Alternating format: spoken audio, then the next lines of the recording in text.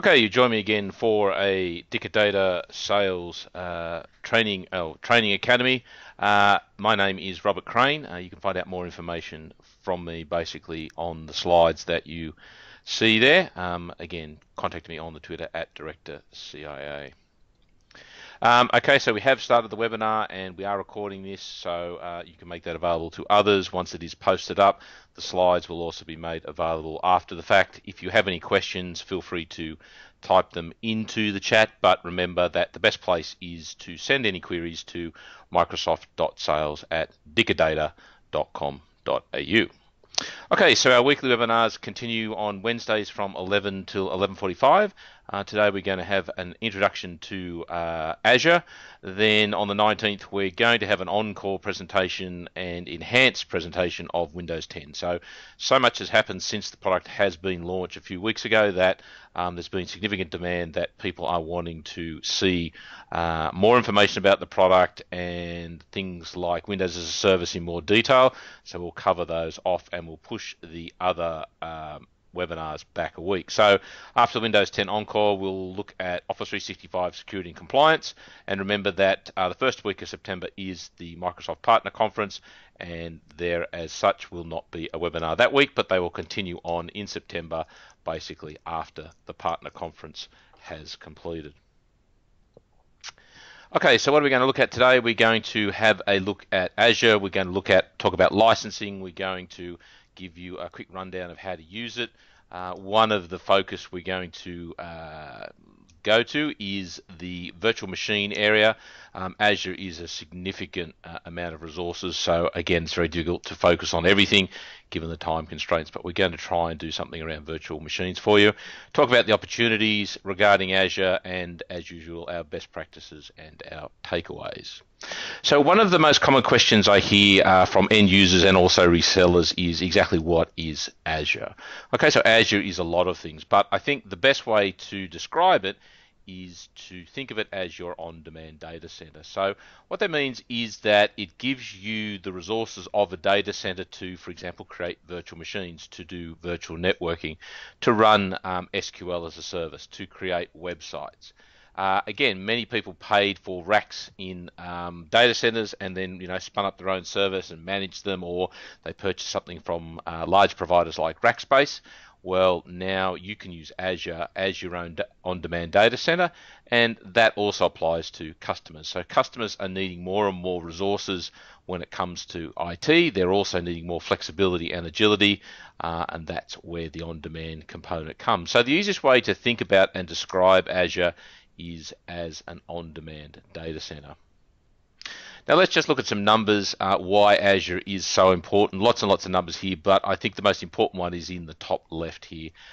You need to appreciate that currently over 90,000 new customers of subscriptions per month are being enabled when it comes to Azure. So that means there are 90,000 plus new clients being added to Azure every month. That's a huge amount, and obviously growing at a significant clip as well. So again, all those numbers certainly indicate that Azure is a significant product for Microsoft, provides significant benefits, and is a very major focus not only of Microsoft, but also for many clients out there. So again, part of that means that as a reseller, generally you should be involved in the product, you should be looking at the product, you should be aware of the product so that you can offer it potentially to your clients.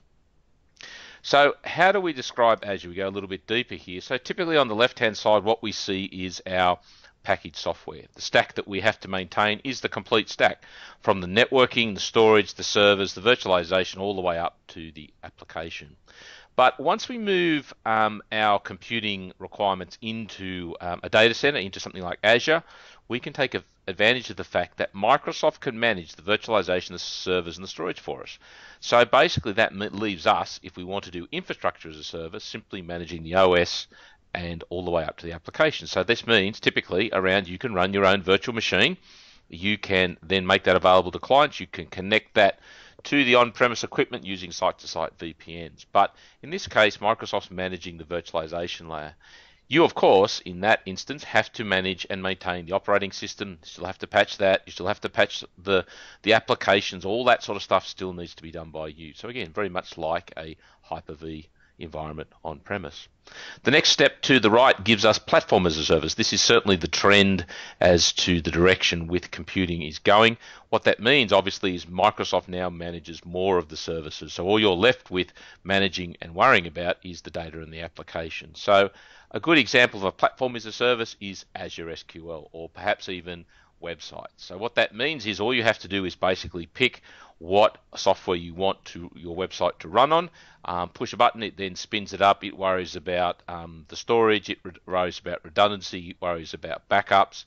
All you need to do is manage the service. So again, you can certainly do infrastructure as a service, or as the trend is, you can take advantage of the platform as a service offerings that Azure does provide.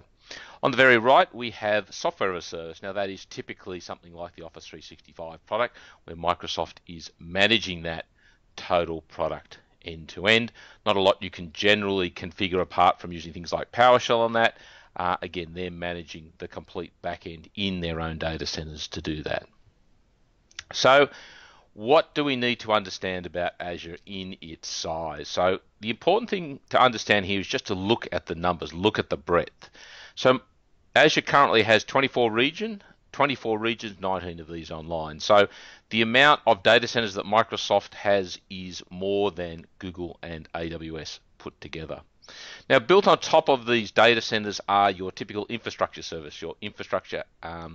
Very much like the on-premise, you'll see that we go from a compute through a storage, through networking. So virtual networks, traffic manager, VPNs, all that sort of stuff you're familiar with is covered in infrastructure services. But again, it's much more than that. The platform as a service is by far the largest area of Azure and also the fastest growing. So in the platform as a service, you'll find icons for Azure SQL, you'll find things like machine learning, you'll find all sorts of data analysis tools, you'll find content delivery networks, all that sort of stuff, again, is available with an Azure subscription. Obviously, you have the security and the management as well, so you've got things like Azure Active Directory, you've now got automation, which allows you to automate via PowerShell. You've got Key Vault, so again, you can keep your secure encryption keys. On the right, we've got our hybrid configuration, so we can again do things like backup, and we can import and export information into Azure, but also into things like Office 365, which are also built on top of Azure. So again, trying to keep it as simple as possible. Think of all these services divided up into things like app services, data services, and infrastructure services. So most resellers who come from an infrastructure background are going to have an interest in the infrastructure services. So what does that really mean? What that really means is, as I said, they can extend your customers' infrastructure using the Microsoft data centers. So how do we do that? Basically what we do is we take advantage of the Azure infrastructure services connected to our on-premise equipment using something like a site-to-site VPN. So many customers these days don't necessarily want to have more additional on-premise servers. They want to save power, they don't want to have the noise, they don't want the ongoing costs or the maintenance. Again, the way to do that is to look at extending their abilities using Azure and then connecting it back to their on-premise using a site-to-site VPN, and then maybe over time migrating more of that load into Azure to take advantage of all the abilities that it does offer. So the next question that most resellers have around Azure is actually, how does it license? How can I get it, or how can customers obtain it? So there are basically three major models. The three major models are, starting with the left, you can pay as you go. So you can sign up with a credit card and basically that credit card then is debited based on the amount that you are consuming. So remember, we're talking about an on-demand data center. So typically things like storage, things like virtual machine, how much virtual machine time is running, all that sort of stuff is billed as you need it. If you don't need it and you shut it down, then you don't pay for it. If you do use storage, then you'll be paying a few cents to access that. But again, it's all on demand. The next option in the middle is the open licensing program, directly available to resellers. So what that means basically is that you purchase a number of prepaid tokens from a vendor like Dicker Data, and then you can then apply those keys, those credits, against an Azure tenant to light up, to provide credits that the user can then run those down on demand as they require. The third option obviously is for larger organizations who can, again, meet the requirements of an enterprise agreement. So for most people, typically the pay-as-you-go scenario or the open licensing is typically the model they're going to address. So a little bit more detail on this. Again, enterprise agreements are, again, for very large, generally much larger accounts. Now, the first one that's probably of most interest is the Microsoft Online Services Portal. Again, pay as you go, no upfront costs. You can cancel that at any time. There are also commitment plans. So again, if you are looking at spending $3,000 or more a month on Azure, then you can get commitment plans that will give you a discount based on the volume that you are using. Now, the option that we talk about and again focus on for many resellers is the open licensing. Again, low barrier of entry, easy for the reseller to order the credits and basically apply those to the Azure account and maintain control of the billing for that tenant and also for that client. So again, some of the key options again around the open licensing is you basically buy a token, which is the equivalent of $100 worth of US dollars worth, and put it into the portal. You can purchase as many of these credits, many of these tokens as you want, and basically they are issued with a key. So again, once those keys can be stored, and the only time that they start being used is basically when they're entered into the service. Okay, so an Azure credit, as you see there, expires 12 months from activation. So again, once you put the key into an Azure tenant, it then has to be consumed within a 12-month period. And the way that it works, obviously, it consumes the oldest credits first and then moves on to the more recent ones. Okay, and remember that there are no returns once the service has been activated in the portal. So once the key has been activated in an Azure portal, then that key obviously cannot be returned. All right, so again, this is a great way for resellers to do it. Again, it's available right here in Australia for the Azure data centers, and it is a great way for resellers to manage and control the licensing and also the billing for their clients when it comes to Azure. So again, remember, you've got generally the pay with the credit card, and you've also got the open licensing ability. Now, how do we estimate the costs of what Azure is going to require? This can be a bit tricky at times because, again, because it's on demand, you don't quite know how much people need to consume month in and month out. So the very first way you can do that, if you're doing the no upfront cost, you're just paying for what you use, go and have a look at the Azure pricing calculator, and there's a bit of an idea of what it would look like. You can then go in and select a service, indicate how many different services that you want to use, and it will give you an estimated pricing. Now, the option that is most relevant for resellers is to use the pricing calculator. Okay, so what you can do basically is you will go into the site there, aka.ms/Azure var, and then basically you can download this spreadsheet. So what I'll do quickly is I will just flick across to my desktop now and give you a quick idea of what that spreadsheet looks like and how to get it. So basically, when we go to that website, what you'll see is the Microsoft Azure Open Licensing page like you've got here. If you then scroll down the bottom, you'll see here you want to view all the content. So we select to view all the content, and then what it will take us to on the next page, you will see here under Sales Tools. So if you open Sales Tools and scroll down, you'll find that the Microsoft Azure Open Licensing Calculator can then be downloaded once you log in as a partner. Now, when I do that, if I open the spreadsheet, what you'll see is that this is what the spreadsheet is here. So again, what I can do is basically go in here and so I go yes. So it's running a macro, so the macro run. Okay, so what I can do is select the region that I want to use, and you'll see that we have Australia Pacific. So let's just select that. We can work out what currency that we want to use. So we want to use Australian dollars. How frequently do you want your customers to be billed? So let's say we want to bill them, maybe every 12 months. Are you going to use Azure Backup? So if we select yes. Are we going to estimate price for Azure VMs? Yes, we're going to use them in production. Okay, and we get a script error, unfortunately. And then you'll see we get our in-depth calculator here. So what we can do is we can go say, look, you know what, I want maybe one of these medium machines and I'm going to run it for the full hours on the month, so 744 hours a month. And then if I scroll down a bit further, let's say if I add maybe some more storage here, and then I scroll down and maybe add some more transfer, so let's add a gig of transfer. And what you'll see here is it gives me an estimated monthly price and a total over that 12 months. So obviously if I'm buying tokens for my client, then what I need to do is roughly go out and buy 41 tokens that can then be applied for that 12 months. So again, the way that you get to that calculator is to go to the website aka.ms/Azure var and then download that spreadsheet, have a play with it. Great way to estimate it. Remember, that's based on the open licensing amounts. So let me just quickly swap back to the slides.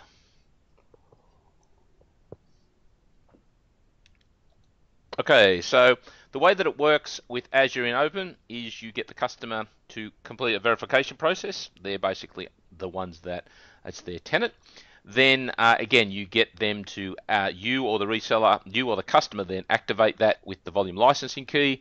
You go into the management and then you can add the tokens in there. And then depending on how you renew it, whether you want to put more tokens in or they're going pay as you go, you can then support that. So again, that's all done through the portal, which you can make yourself an administrator of as well. So again, a couple of suggestions here or guidance on how the renewal process is handled. I won't dwell on this because the slide deck will be made available to you after the fact. So that's how we license it. So how do we actually start using Azure? So the key scenarios for the SMB style market is around doing data backup. So you can back up from a workstation, you can back up from a server to directly to Azure. Second option is to use something called site recovery. So if you're using Hyper-V on premise, you can set up site recovery to basically copy that virtual machine up on a regular basis to Azure and then either redeploy it, move it to another location as a backup, or work with it in the cloud. The third option is to actually spin up some virtual machines. So maybe you want to run an RDS server, maybe you want to run an SQL server or just a server, certainly can do that. And the fourth option, generally where the focus is around, is hosting websites. So most clients require some sort of commercial website. Many of those are based on something like WordPress. Azure allows you, for example, to create your own hosting environment, and you can spin up the WordPress site for a customer and basically allow them to do that all under Azure. And if you want to get more sophisticated, you can allow their developers, for example, to connect to the backend SQL database, which is on Azure, virtual machines, whatever. So again, that's the advantage of a single environment. Now, when you work with Azure, you basically you have the option for two consoles. We have the traditional console there on the left, and we have the newer portal on the right. So again, this is typically the way that you can manage that. You can manage it from either way. You can also manage the machine via something like PowerShell. So as you would expect, Azure supports the ability to work with PowerShell. Okay, so hopefully you can see my screen again. You'll see that this is my Azure tenant. What I have is these are all the items. So if I select the if I select the virtual machines, you'll see that I have a number of virtual machines. The one that is running here is the one I'm actually doing the demo on, this Windows 10 machine, and I can basically select any of these machines and run them up. Now what you'll notice is that down here is a huge range of options, but for example, if I go into networks, you'll see that I have created two networks here. So some of these virtual machines sit on a virtual network that allow them to connect and talk together. So really the skills that you have around TCP/IP, DNS, all that sort of stuff still apply here. Now some of the other things, if we go into recovery services, you'll notice that I have a number of backup vaults. Into those backup vaults I'm actually putting a certain amount of data from maybe servers or workstations, and again using the client that is available. So again, you can create as many storage containers, and you can target different sorts of backup information in there. So you could target, for example, virtual machines, Azure virtual machines if you wanted to. You could target client machines. So again, you'll see over here that I have the ability to create backup jobs, so I can actually use image-based backup of Azure virtual machines now. So again, nice, easy, simple interface, plenty of options when you do enable an Azure tenant. And again, you can see HD Insight, you can see media services, all sort of stuff in there. Up the top, we get our credit status. So again, as a partner, you get around $100 or so credit a month. This will then run down, but this is where you would see the credit usage. And up here is basically my contact details. Now, over here, we have the new portal. So again, very much the same as it was before. So if I wanted to create a new virtual machine, you'll see now that I get these slides here that basically slide out. Toast menus. Okay, so I can go to the marketplace, and here I can spin up a SharePoint server farm. I could, for example, go into networking if I wanted to create a new virtual network. Even here I might want to create a new website. So again, you can use either of these two options to manage Azure, or if you want, you can use something like PowerShell. So the management is quite easy, quite straightforward once you get in there and start using it. So again, just swap back to the slides.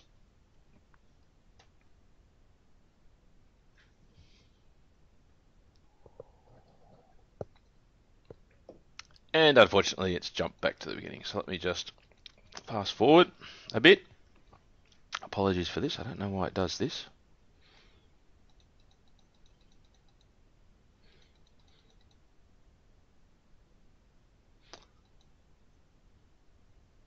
Okay, so back to there. So we're using, okay, so there's the portal. So let's focus on Azure Virtual Machines. So basically when you run up a virtual machine in Azure, what you'll notice is it's inside its own cloud service. So a cloud service has a public IP address and a public DNS name, has internet firewall, and basically is considered a load balancing boundary. So you can, again, put two virtual machines inside a cloud service and connect them up so that they are automatically load balanced. Outside the cloud service, you have storage, so you can have a number of disks, for example, and you can attach and detach the storage, and that can be considered a separate item that can be added to a virtual machine inside a cloud service. So when you do run up a virtual machine, typically what you'll see is you'll get an operating system disk, which is persistent, and it's based on SATA technology. You'll get a temporary storage disk, which is again SATA. The important thing to remember here is that if you close down the machine or you do reboot, that temporary storage will be removed. Okay, so again, the important thing here to remember is that you don't use the D drive to store anything that's permanent. So typically you'll be using it for a page file and those sort of things. If you're using it as a DC, domain controller, you're probably going to want to add a data disk. Okay, so again, you create a new data disk, make it persistent, and again, it's based on SCSI technology. You can define the letter that you want, and you would put the AD databases typically on this additional drive. Now, the reason you do that is if you ever have to migrate or you have to rebuild the machine, the actual data is on a separate disk, separate from the operating system. So again, there's just some good best practices to follow when it comes to building virtual machines on Azure. But out of the box, you'll get a C and a D drive typically, and then you can add your own data disks to do that. Now, a lot of people have a question about, can I bring my own server? Yes, you can. Basically, what you need to do is you create your machine on premise, and then you basically need to sysprep that to remove any uniqueness in there. You can then upload that VHD into Azure, and then when you create a new machine, you can do that based on the disk that you have uploaded. So again, quick pop back to the desktop. Okay, so what I'm going to do here is I will go into my virtual machines when that displays for you, and I will show you quickly how to create a virtual machine. So what I need to do is I go to virtual machines on the left here, I then go new, I then go virtual machines, already selected, I go from the gallery. So these are a number of pre-populated ISOs ready to go. So again, you'll see that I've got Windows Server, SharePoint, Ubuntu, I've got a lot of Linux options. But let's say I want to go Windows Server 2008 R2, SP1. So what I would do is select that and go next. I can then choose a release date. So you can see here there are a number of different release dates. I can choose which version I want. Basically then what I need to do is to give it a name. That name has to be unique across Azure, and it will check that for me. I can make it a standard tier or basic tier. Then I select what size. So how powerful do I want to make the machine? Okay, obviously the more powerful, the more cost it is. Okay, so what I'm going to do is, let me go to a D3. I'm going to make this a login. All right, so concentrate on putting the password in the same twice. Looks good. Then I go next, and in here I can choose whether to put in a new cloud service or I can put it into one that already exists. You'll see that by default it is given the name .cloudapp.net. Now I can choose the region I want to put it in. So what I'm going to do is I can either put it on my existing virtual networks, which already live in a region, but in this case I'm going to stick it in, for example, Australia East, which is the Sydney data center. I can choose whether to use a storage account I've already created, or I can create a new one. Normally you just create a new one. And down here you can see that the ports that are open and accessible are firstly RDP, so that's typically how I would get to it, and the PowerShell. So then what I would do is I would then go through and create that. That would then create the machine, spin it all up, and then when it is actually up and running, what I do is I simply select that and then go connect. Okay, so that's the easy way to get all that sort of stuff working. So that's basically how you set up a virtual machine in Azure. Quite quick, quite easy, and certainly recommend that you do have a look at doing that even as a test environment. Okay, so let's just swap back to the slides. And yes, there is a question that the Southeast region is the Azure data center in Melbourne. Okay, so one slide too early. Okay, so the opportunities are, don't forget that Azure AD comes with Office 365. So if you have Office 365 or your clients have have Office 365, they already have Azure AD, just the base. We did cover that in a previous webinar. So that is something to build on and enable. I would certainly recommend that you use Azure for your own internal testing and demonstration. I certainly use it, like the Windows 10 machine I have here. I have a number of machines that have, for example, Office 2013 or maybe Office 2016. Some of them are Windows 10, some of them are Windows servers, some of them are Windows 8. So again, I can use all these, spin these up for testing quickly and easily as I want them. When I'm finished with them, I just shut them down so it keeps the billing quite low. Remember that the problem with Azure is, like Office 365, it's an extremely large product. You can't do everything. My advice is just pick something simple. So maybe you start off with networking, or maybe you start off with virtual machines. And again, the recommendation is backup is generally the easiest thing to start with. Just set up an Azure backup a desktop to Azure, then maybe do an Azure website, set up a WordPress blogging site or whatever that can be hosted on Azure. Don't try and boil the ocean. There's just so much in there. It is very daunting, but again, just start simple. Just start on one of the components and build out from there. Again, you have a number of free credits with your partner account. My advice to you would be is look at backing up home workstations or home machines. I certainly do that for my family. I use Azure Backup to back up my relatives' machines, so I can get experience, but also so I know that those machines are backed up and they're done regularly. So again, a regular scheduled backup happens in the background.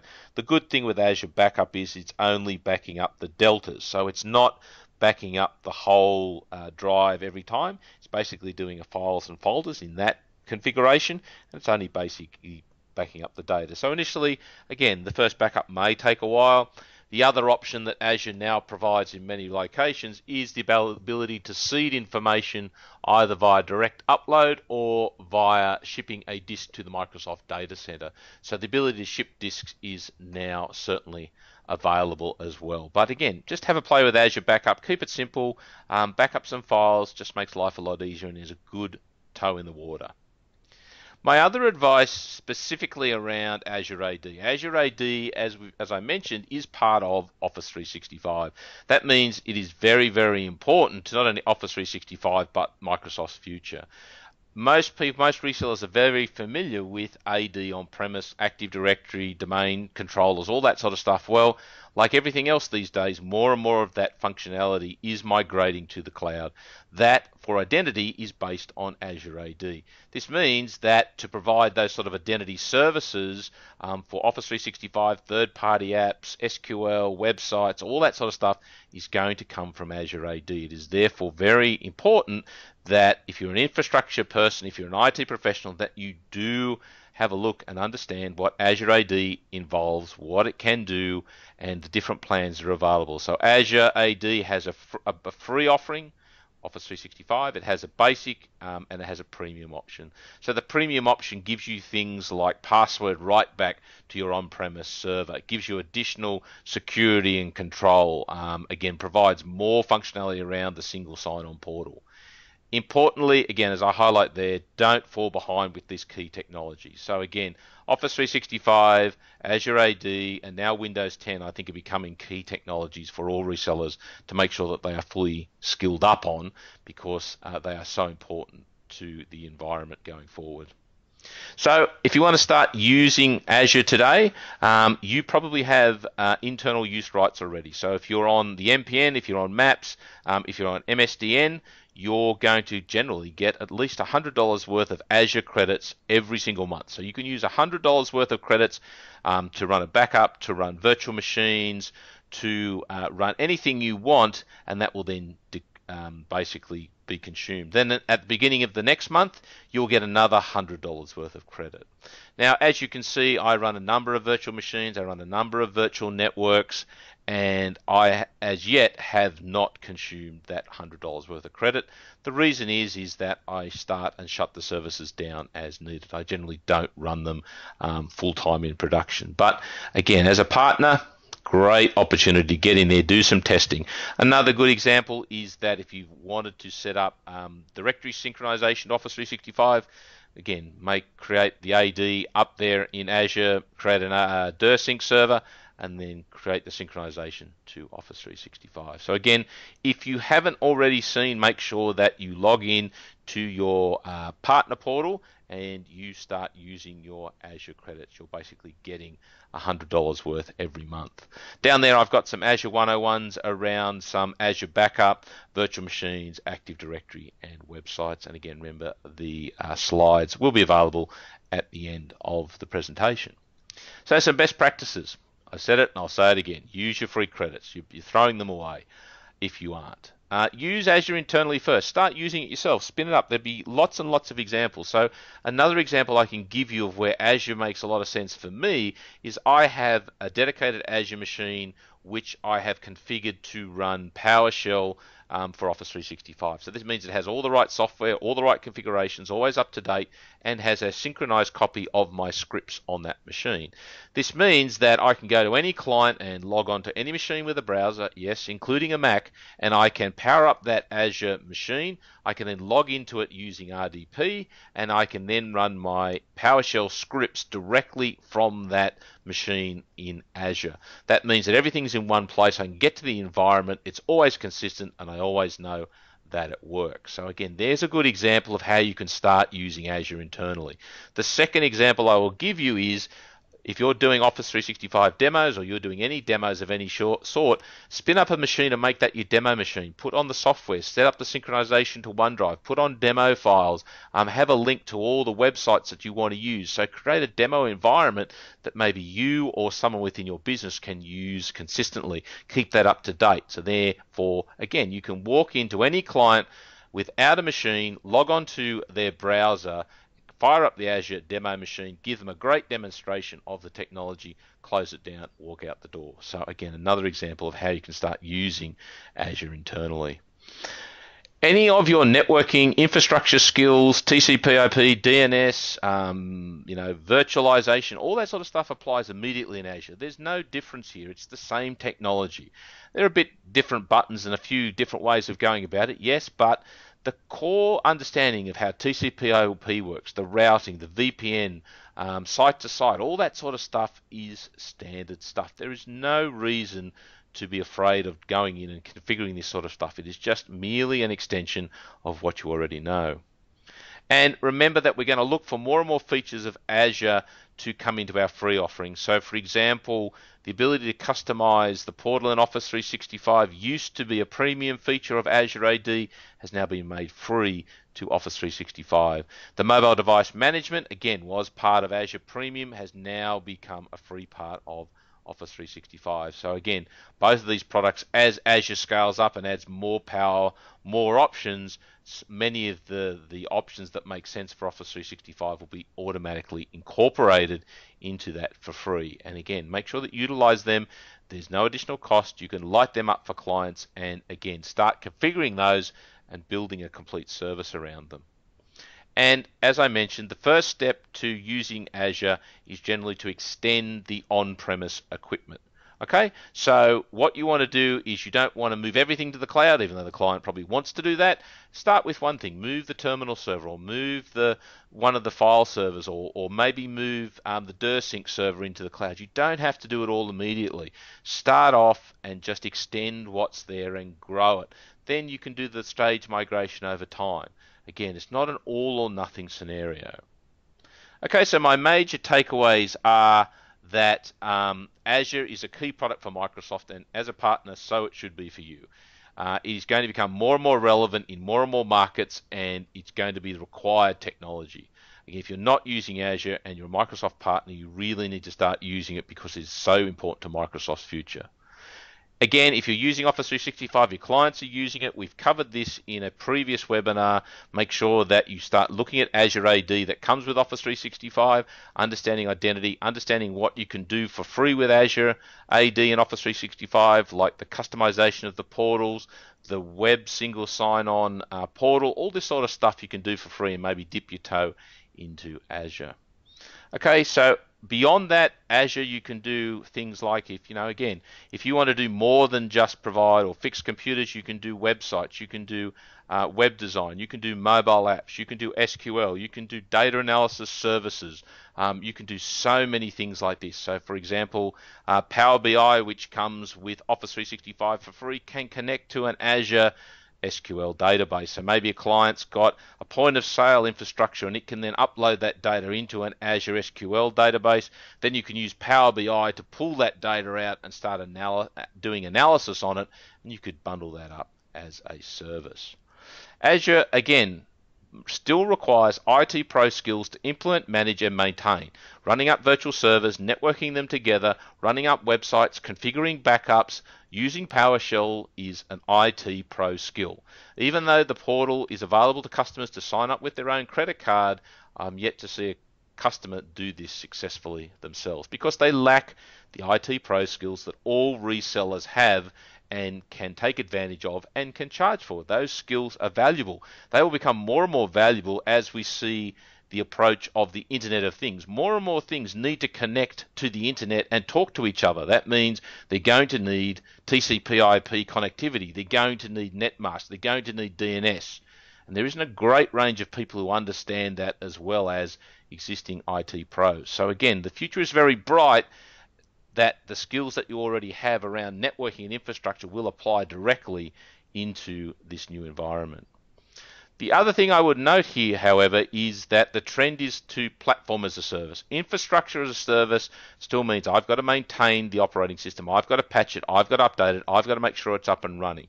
Generally, what I want to do is outsource as much of that as I can to somebody like Microsoft. So rather than running up a virtual machine with SQL installed on it, what I would do is basically use Azure SQL. So all I have to do is upload the data and then I manipulate SQL through a web interface, not through the standard SQL on the virtual machine. That means that I don't have to worry about patching SQL, updating it, re-indexing the databases, doing load balancing on SQL. That's all done for me via platform as a service. All right, so what we've got here is a number of resources. Again, they will be made available to you after the completion of this via the slide deck. Plenty of great information there. If you don't know, Microsoft Virtual Academy has a huge amount of training on Azure. The course that I pulled out, the course that I focused on there, again, is the virtual machines and the Azure networking fundamentals, which I think is really worthwhile for you to work with. So again, as we always have, as we draw to the end of our conclusion, what I would ask you to do is just please take a moment and complete our poll, just so that we know where you're calling from, what the numbers are, so we can make sure that we do target the information to you appropriately. I will leave that slide up for a short amount of period. Remember, if you have any questions, you can contact me, but you can also contact Data directly. And if you would like to see any specific things in these webinars or focused on something, please by all means let either of us know, because we're looking to build content that makes the most sense for each of the resellers. So again, just take a moment to complete that. I'd really appreciate everybody putting in the numbers there before we move on. So hopefully everybody's done that. So let me just go back to the slides. Once again, thank you very much for taking that moment to complete the poll there. As always, as we draw to an end, don't forget that the contacts are here for your Dicker Data, and the best general one is microsoft.sales@dickerdata.com.au. And again, we thank you for attending. Remember, we're running the webinars every Wednesday from 11 to 11:45, trying to squeeze in as much as we possibly can. The 19th of August, next week, will be our Windows 10 Encore. Big demand for that. Again, if you want to see something specific, make sure that you contact us and let us know. The following week will be Office 365 security and compliance, which is a big requirement for a lot of people. A lot of people are asking about how to ensure their stuff is kept private, secure, how they can make sure they have visibility across all the information in their organization, how they can make sure the information is not leaking out. The 2nd of September, as I mentioned, is the Microsoft Partner Conference on the Gold Coast. If you are going, enjoy yourself, but you won't have to worry about attending the webinar. Then on the 9th, when we go into, actually not August, is it? It will be in September, we will be doing Power BI. So again, we're always up for suggestions as to the content and the information that you're after. As always, contact microsoft.sales@dickerdata.com.au with all your queries. And if you do need to get in contact with me, you can do so via director@ciaops.com. And with that, I thank you very much for attending, and I will stop the recording.